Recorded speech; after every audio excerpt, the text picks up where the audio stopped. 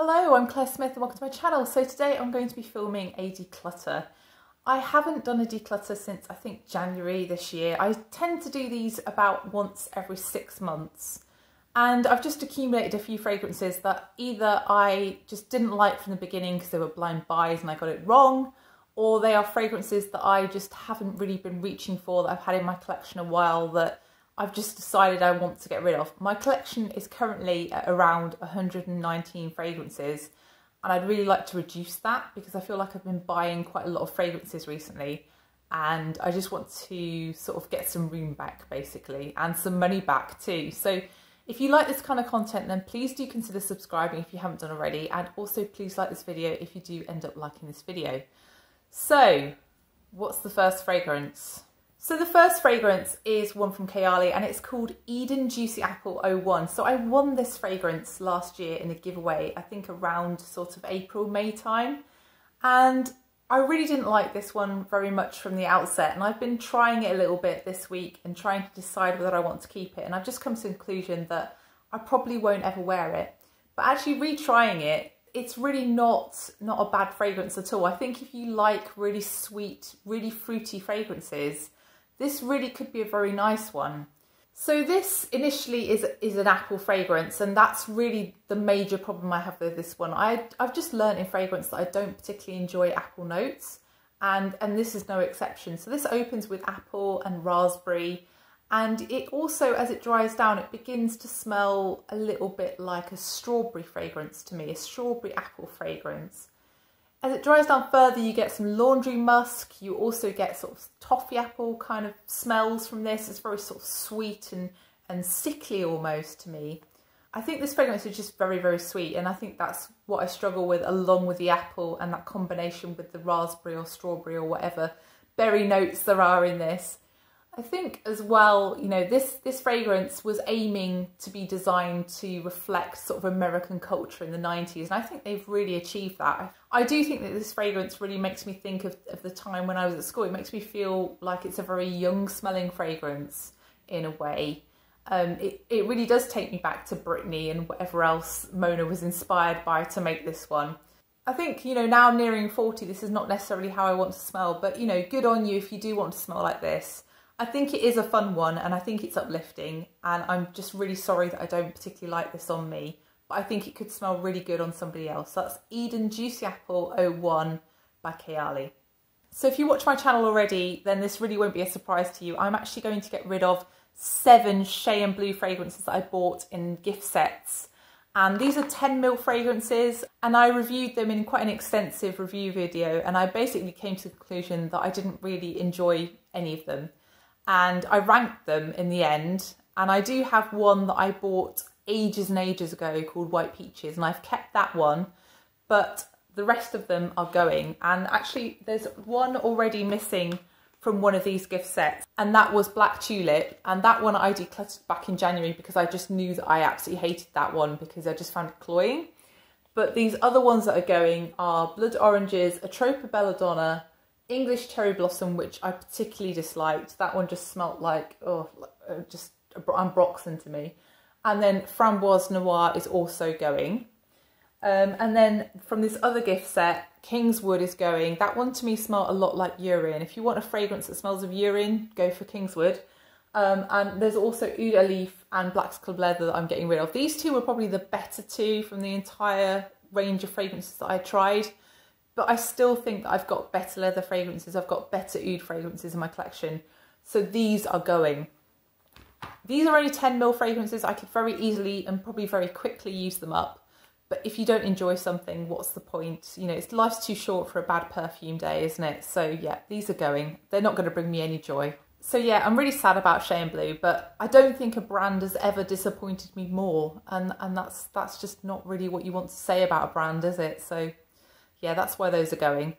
So this next fragrance I've been hanging on to. I think I've had this one since 2020, and I think the reason I've been hanging on to it is because it's in a gorgeous bottle and I just really like the bottle, but I need the space. I keep all of my fragrances on the top of a chest of drawers, and that chest of drawers is completely full at the moment. So I'm being a bit more ruthless.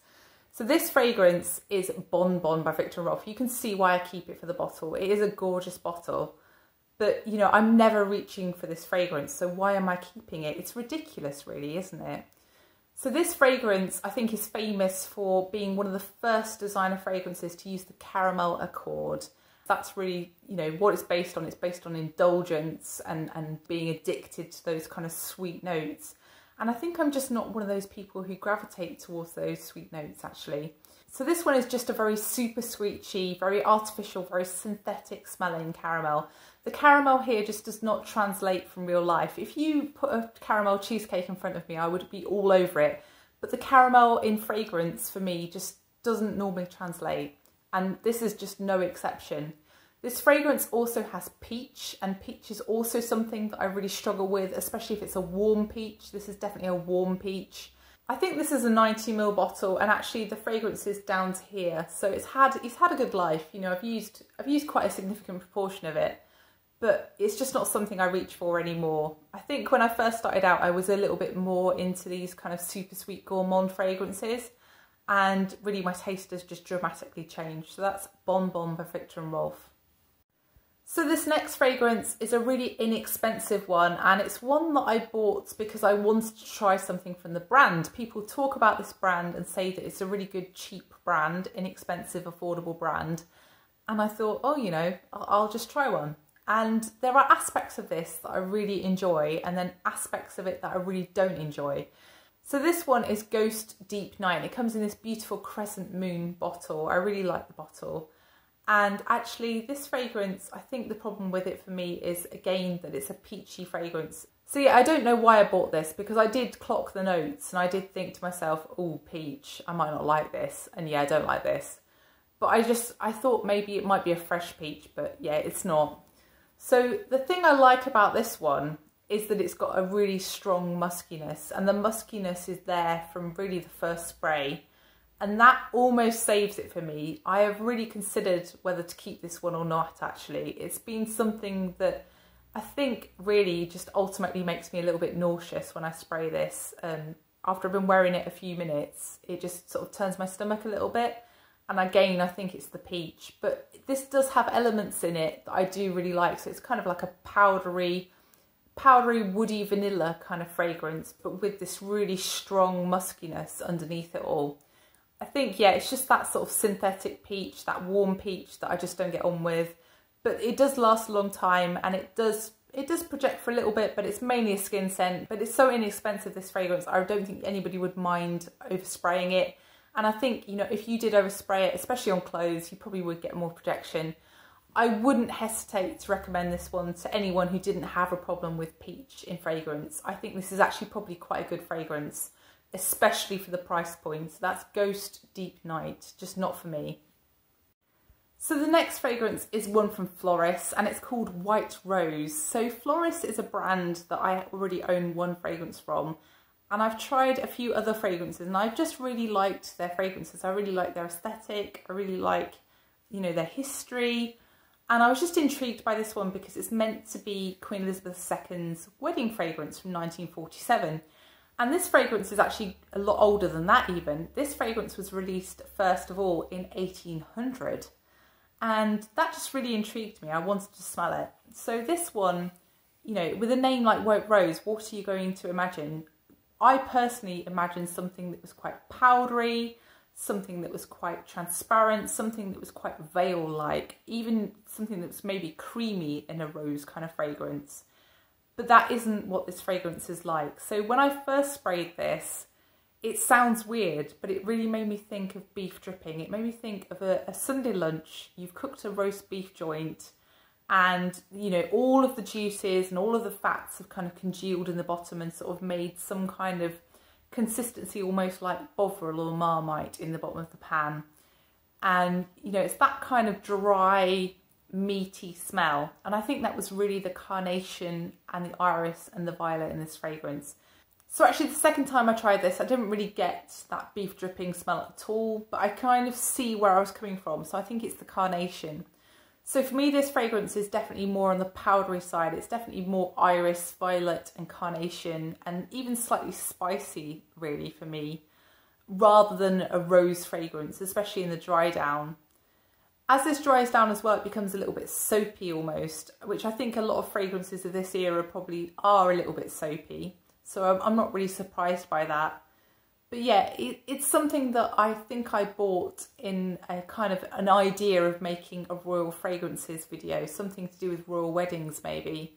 And it's something that I'm not sure that I have the time, effort or money to spend on those fragrances to then be able to try them all, to then talk about them in a video. But this one was really not for me, but I kind of see that it is a little bit weddingy. It's kind of got a lightness and an airiness about it, but yeah, I think that first beef dripping shock was the thing that really put me off this one. So that's some Floris White Rose.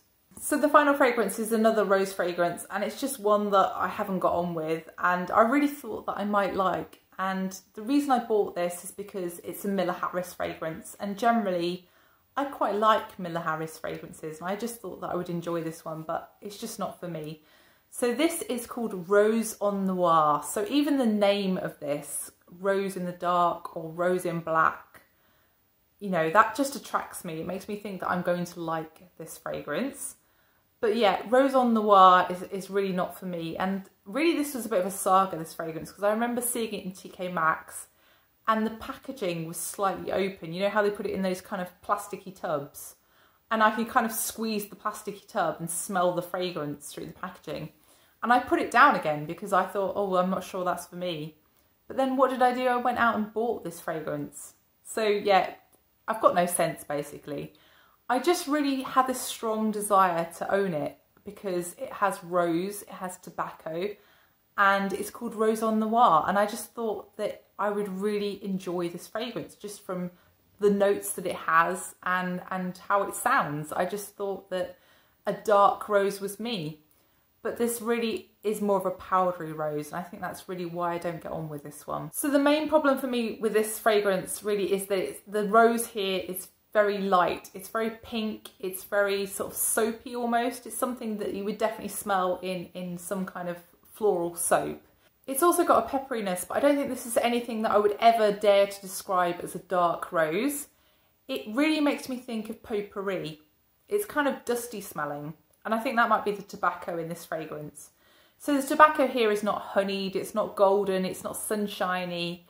It's very much something that's more dusty. And dusty tobacco doesn't really do it for me. This fragrance also has cumin, and I think that really contributes to that dusty feeling. And it's not exactly sweaty, but it's definitely something that I don't really enjoy in this fragrance. As this dries down, you do get a bit of violet leaf, and that really improves the fragrance for me, but it just doesn't save it.